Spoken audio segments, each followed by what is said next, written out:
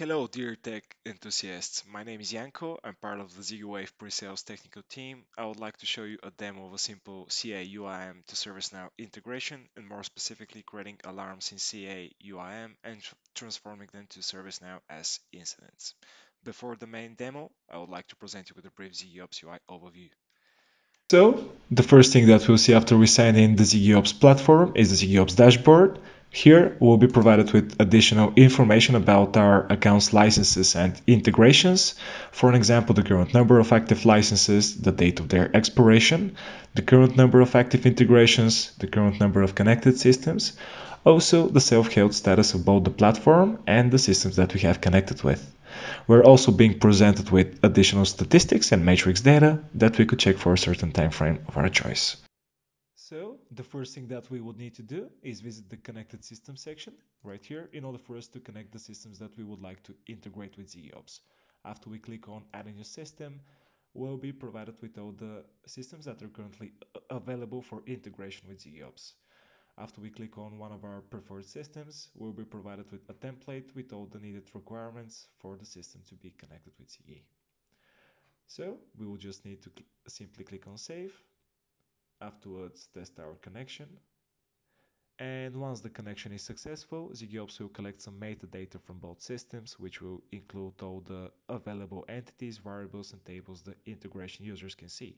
They'll be collected and will be used for the configuration later on. Afterwards, the next step for us is to visit the configurator section in the UI for us to choose the integration template which would meet our integration needs. After clicking on add a new integration, we can choose one of our predefined templates which are based on the most common integration scenarios between the two selected systems. Also, have in mind that you would be able to import and create your own custom integration template. This way you would be able to define your integration requirements from the ground up, thus meeting your integration needs more precisely. For the purpose of our demo today, we have built the integration template for CA UIM and ServiceNow from the ground up, since we did not have it present within our portfolio. After selecting our template, we can go ahead and visit the main configurator page. It will include predefined actions, conditions, and field mappings that can be used right away without any additional configuration.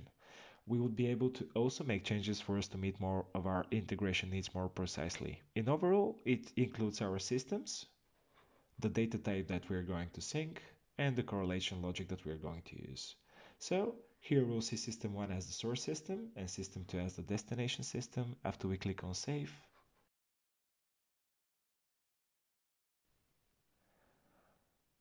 The connection between the two systems will be established. So ZigiOps will be looking for new data in the UIM and will create data in ServiceNow. In the advanced configuration section, we can define what is the type of data that we would like to synchronize between the systems. In our current case, I chose to work with alarms in CA UIM and report them in ServiceNow as incidents. Also, have in mind that in the integrated entity section, you'll be provided with a list of all the available entities, variables, and tables in UIM and in ServiceNow, including any additional custom fields or tables.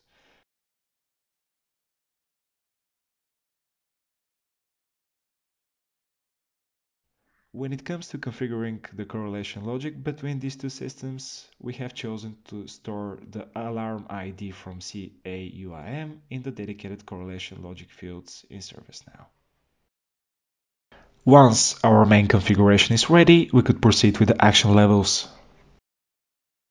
Just to mention that for each integration, we can have as many actions and operations as we need, depending on our use case, of course. In this case, we will need two. The first one will work as a create incident action, and the other one below will act as an update action for us to update the incident in ServiceNow.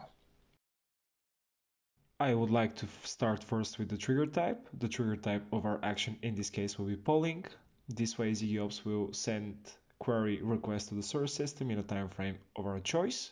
The platform also has the option to listen for any incoming requests. The recommended time interval is 1 minute. It's easily configurable and under the control of the user. Next thing for us is to review the triggered conditions. This is the defining logic of the query that ZigiOps is going to run. In this section, we are also being presented with all the trigger conditions that the system would need to extract the newly created alarms in UIM and transfer them to ServiceNow as incidents. In this case, our default trigger condition looks for records that have been created after our latest record collection. Also, for the state of the alarm to be open and for the alarm to be with one of those mentioned levels in the condition. You will be also able to add additional conditions for the trigger to meet more of your integration needs, of course, by simply clicking on Add here. And you can use all the available properties in both systems to include in your condition. Next step for us is to review the mapping features of ZigiOps. The mapping section defines how the data will be collected from the trigger action and how it's going to be delivered to the destination system. This happens in form of a mapping table with access to the fields of both systems. On the left side we have our destination fields, and on the right side we have our value definitions, which could be objects, hard-coded strings, or a combination of both. For the purpose of our demo today, we have already triggered a memory alarm on the UIM side, and we already see how Ziggy has transformed and transferred the data as a brand new incident in ServiceNow.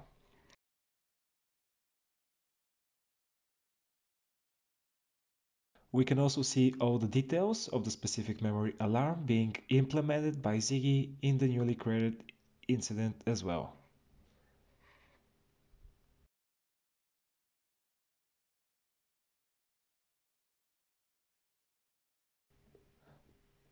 If the alarm in the UIM has been acknowledged either automatically or by a certain user, the incident in ServiceNow which is related to this alarm will be automatically resolved. So, it was a pleasure presenting you with the overview of Ziggy and how we can synchronize entities from CA UIM with ServiceNow. Feel free to subscribe to our channel if you would like to know more about the integration capabilities of the ZigiOps integration platform and learn about any new integrations that we have added to our portfolio. We at Ziggy wish you all the best and stay safe.